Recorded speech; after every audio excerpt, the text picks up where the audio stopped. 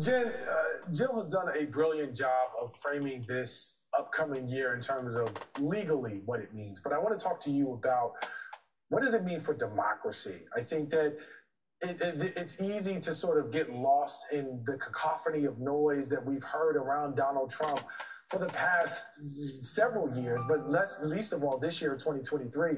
Can you just put in perspective, hyperbole aside, how big of a year outside of the courts, outside of the indictments and the trials and the actual election, how big of a year this is coming up for democracy itself?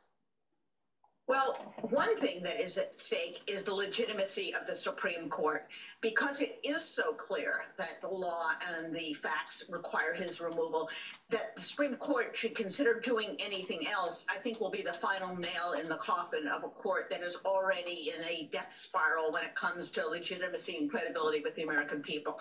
So you lose the credibility of the highest court in the land. That's no small feat. Secondly, should by some chance Donald Trump not only get on the ballot, but get the nomination and get elected, we will have chaos. We have already seen what he is planning to do. He is planning to create a dictatorship. He wants to round people up and deport them. He wants to use the military to suppress civil disobedience. He wants to use the Justice Department to wreak havoc and to get back at his enemies. He wants to recreate the federal government, stripping out the civil service and putting in his own loyal cronies. This would be the end of American democracy. And if he refused to leave office once before in 2020, do we really think he would ever leave office voluntarily? We have an election, but it could be the last one, and I mean that with all sincerity. Donald Trump does not believe that the four-year term of the presidency applies to him.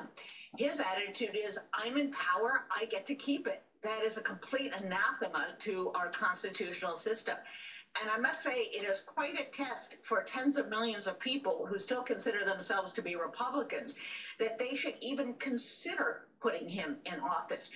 Even if you think, well, there's some wrinkle in the Section 3 of the 14th Amendment, or perhaps there's this little technicality, why would you put somebody in office who on January 6th sat by in his office and allowed his supporters to ransack the Capitol, to threaten the life of the vice president, and in fact, egg them on to do so?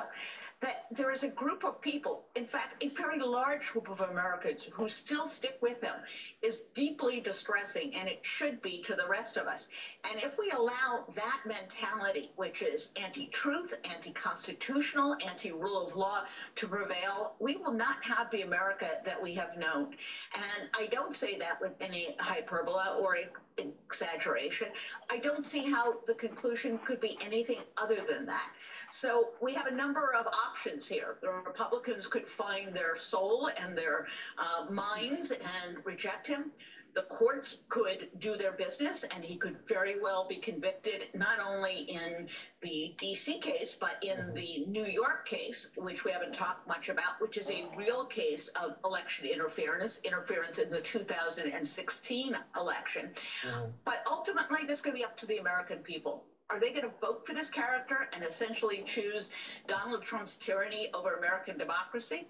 That's what we're going to find out next year, and I cannot imagine the stakes would be any higher.